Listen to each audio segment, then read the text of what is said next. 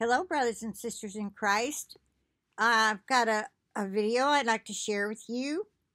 I tried actually to copy it to Clip Converter to put it on BitChute, but it wouldn't let me. So I don't know if it's because of the words that's in the URL at the top, or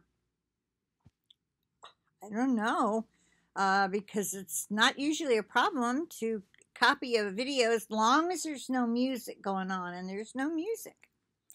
But anyway, this guy I've never heard of him before. He's moved to Rumble, and I have never watched anything on Rumble, and he's just reporting that the Biden administration is announcing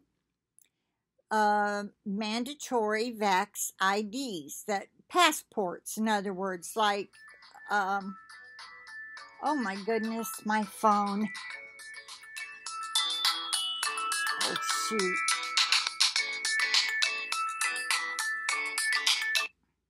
That's out of state. It's probably a telemarketer. I get them all the time wanting me to re-up my automobile maintenance. Like, I don't have a car. Anyway, they try really hard to get me to up my maintenance on redo my, buy another year's worth, whatever. So anyway, this is very interesting, and hopefully it won't be a problem for me to just tell you about it and put the link. I'm not going to show the video, so I mean, this is what's coming, and so people need to know.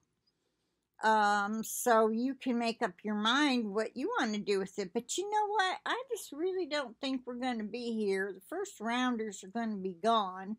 Then we're going to get our instructions. Then we're going to come back, and all well, the world will be in chaos by then. Antichrist will be taken over, and then there'll be war. See, there's war, and there's famine, and there's economic collapse, and a lot of death. So then the great earthquake. My goodness. So I don't know that all this stuff that the the politicians would like to do is going to actually take place.